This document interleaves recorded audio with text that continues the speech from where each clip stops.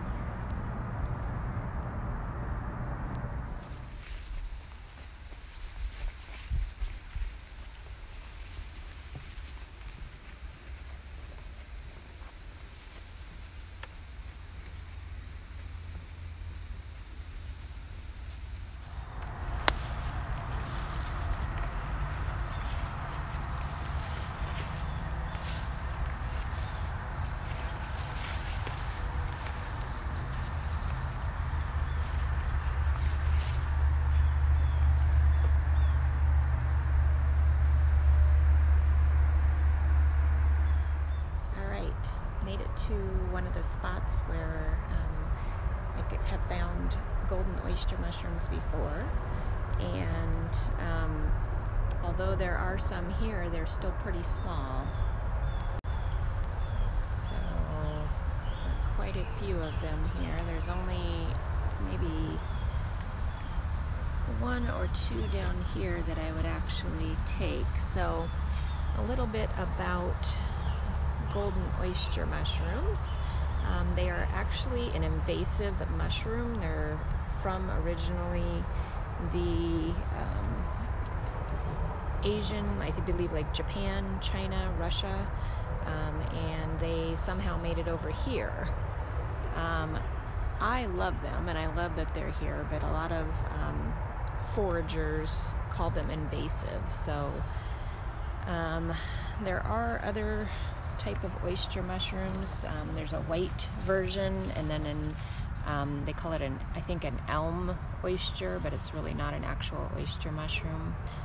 So like I said, this one is actually about the right size and the right, you could let these get a little bit bigger, but these will be delicious. Let me see if I can pop this one off.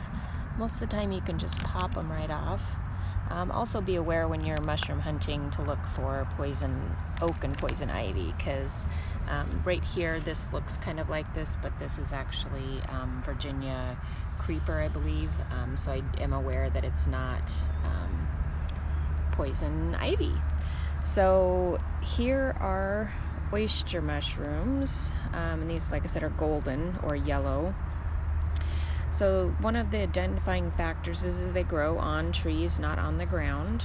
So you always find them on some sort of dying or decaying wood.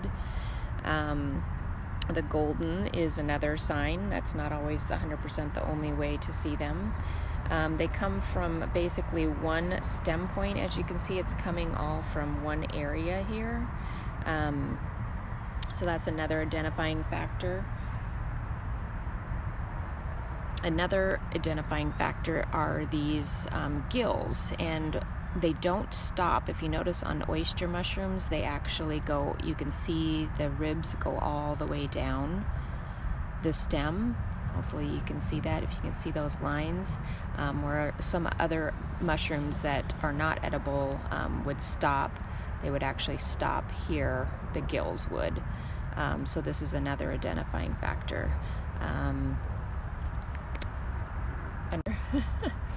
Is smell. So to me, I'm not going to say they smell like Play-Doh, but they definitely have a distinct smell to them. Some people say that they actually think that they can smell them, or a lot of people say they can smell them long before they actually get to the mushrooms. and I have before. I've definitely done that with pheasant back, which smells like cucumber. Another way to identify golden oysters is by taking a spore print of a picked mushroom. You do this by laying it on white or black paper and leaving it overnight. You'll see a color left from the spore of the mushroom. Golden oysters leave a pinkish purple print. I will come back a different day to get some of these other ones because, like I said, these are a little bit too small for me. It's been a little bit cooler here and not as humid. So this is when they start to first come out. They are teeny tiny little mushrooms there.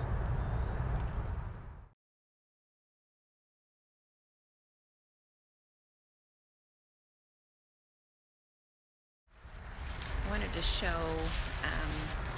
what to look for if you're hiking and you see these are old ones.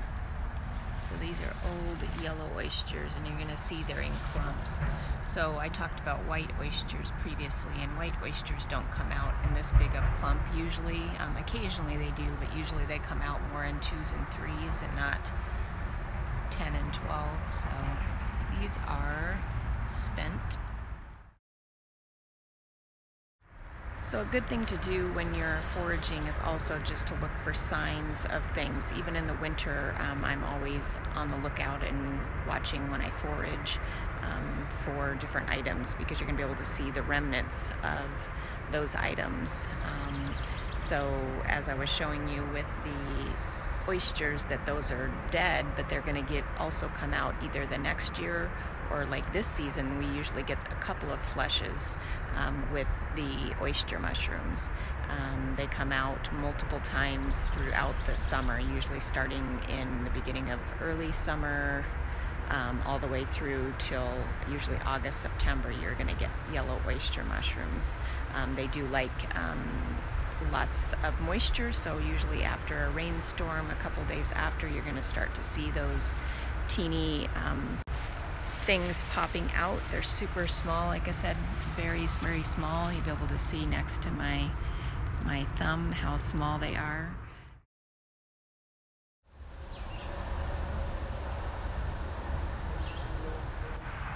This is a perfect example to show where you're going to sight mushrooms from trails. You don't necessarily need to hike back into deep areas of woods.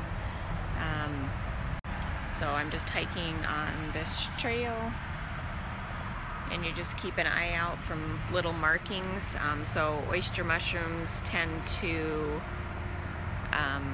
grow on, usually the golden oysters usually grow on dead or older elms that are dying, and a lot of times the elms are what I call snags, or ones that have been broken off. I don't know if you can see, there's little white tufts on there. Those are dried up oysters. So just be aware as you're hiking. It might not be anything specifically at that time, but there could be mushrooms coming back on that same tree this year again multiple times. Here's another example of older, too far gone golden oyster mushrooms. These are definitely way too dry and too old. Obviously, in a survival situation, you could eat them if you were starving, but as far as foraging and keeping for yourself, they are a little too far gone.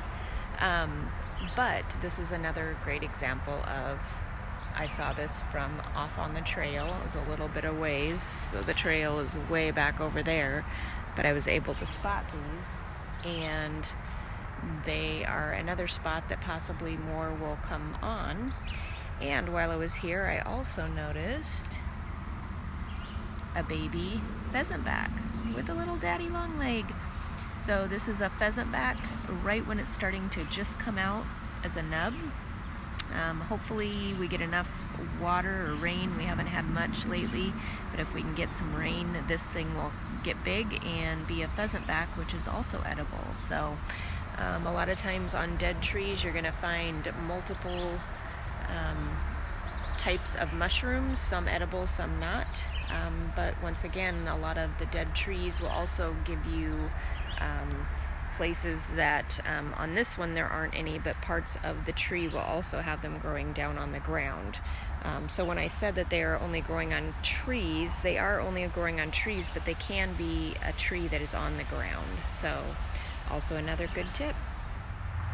So I wanted to encourage everybody to get out and forage. And this might seem funny to show this, but basically where I'm hiking is right next to the freeway or highway or whatever you want to call it. But I'm in a wooded area that goes on for miles and miles. You don't have to live in the middle of nowhere to be able to forage.